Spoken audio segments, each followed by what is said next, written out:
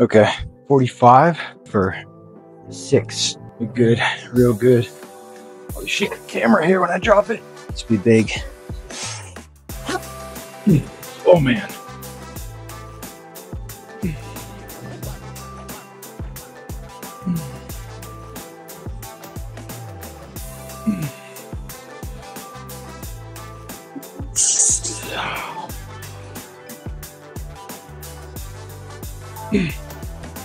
Might have to strap up here. It's all right. Going kamikaze.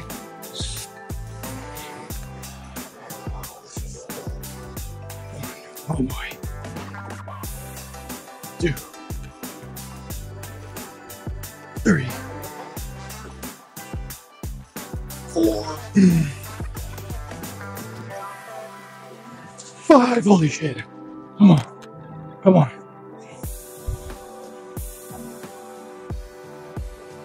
Oh, yeah. That's good.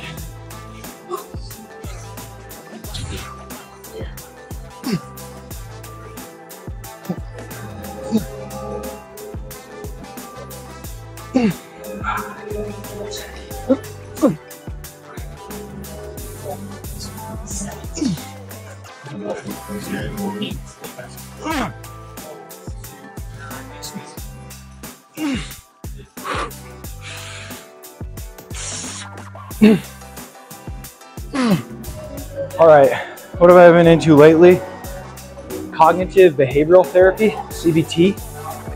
Bit of a mindful practice through Sam Harris's Waking Up app, and a little section on thoughts, feelings, and actions, and the overlap and relation and the connection between every single one of them. That's some pretty fascinating stuff that I've been learning about. Another one is Cal Newport, famous writer of Deep Work. He's a computer scientist, but also spent time as a, not a theoretical physicist, but maybe it was some sort of theoretician at MIT, or just like a professional athlete thinker, professional cognitive athlete, basically.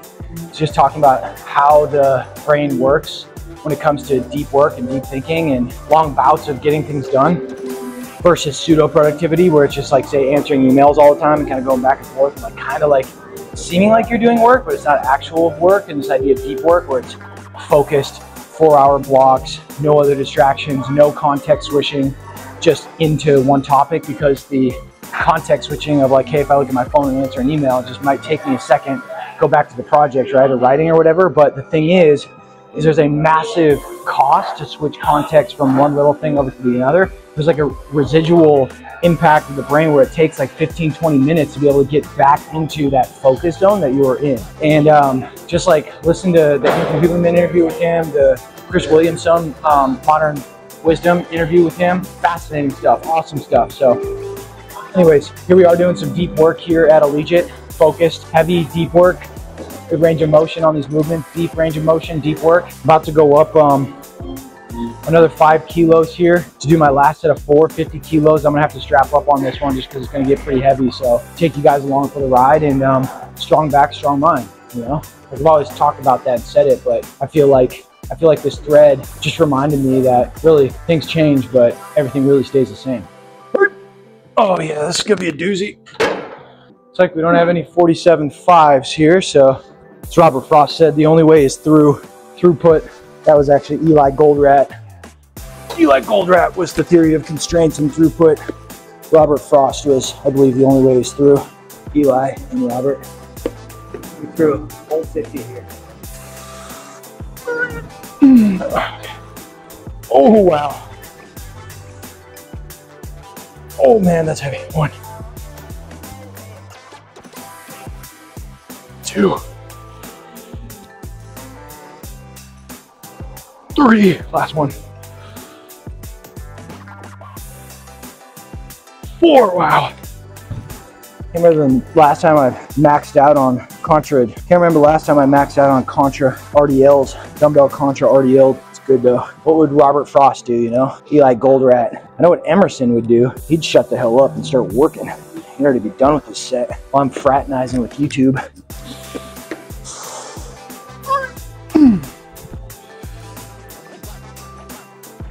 Oh man.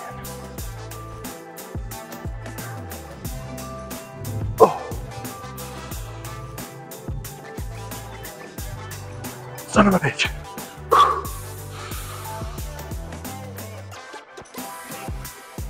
Oh yeah.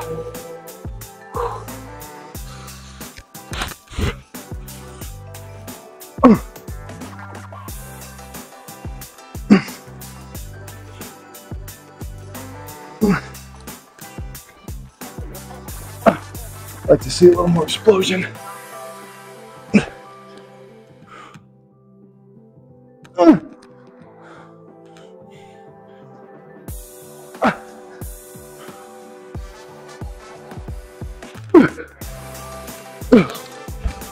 Just getting back on the horse here. Been out of training for a little bit. I mean, not really, but training together a full week right now has been tasty, which is what we got going on right now. Hired a new staff manager in the South Bay. I hung on to that position for a really long time, sourced a lot of resumes, and my mindset on that one was like, in the past I've usually just filled positions just to fill them and move on, but this one I was like, I'm gonna find the right person for this one, even if I have to work front desk the whole time. And I had to work the front desk for a long time, probably like 8 weeks on top of the other duties, but you know, that's the cost. If you want to talk a big game, find the right person, you got to do all the work in the interim, make sure the ships are still sailing, trains are running on time. Not only that, but they're getting faster and cleaner, and the passengers are telling other passengers how much they love this train ride. And then we found a guy. Hopefully members in the South Bay have met him. I think he's doing a great job so far, really learning a lot, diving right in, buying the merch, wearing it for the brand. So, you know, we love to see that. It's always a good sign. And seeing the other managers working with him and helping him on board and learning, it's been a really cool byproduct of that. You kind of send some of the onboarding over to them and they can teach him things and add perspectives that they have that I don't, which is a really cool thing when you start to have economies of scale when it comes to staff. So really proud of our managers. I think they do a really freaking great job here.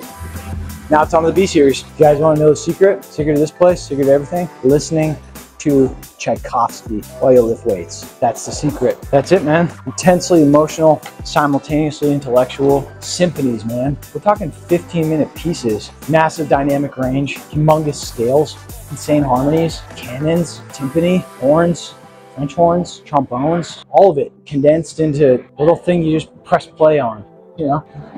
Written in the 1800s. That's the secret.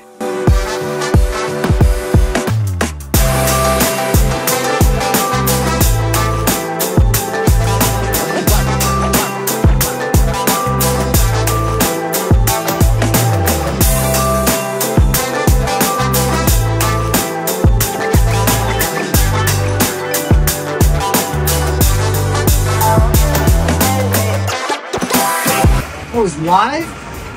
Unbelievable. That was live. Are you shitting me? Unbelievable. God.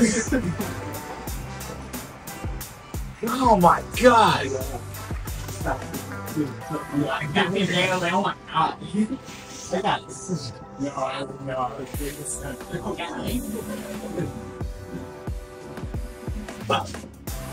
You know me, you know I usually have to sit, but whole different game.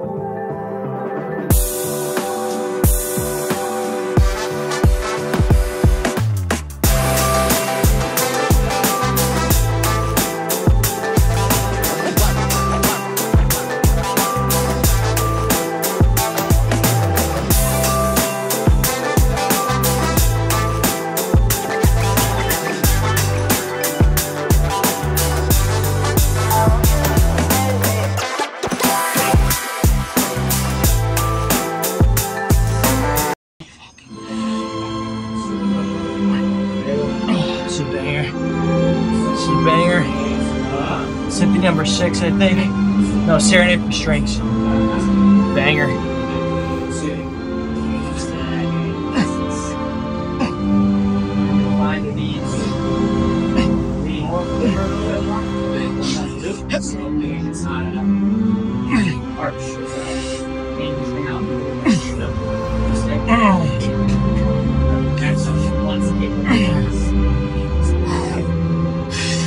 okay?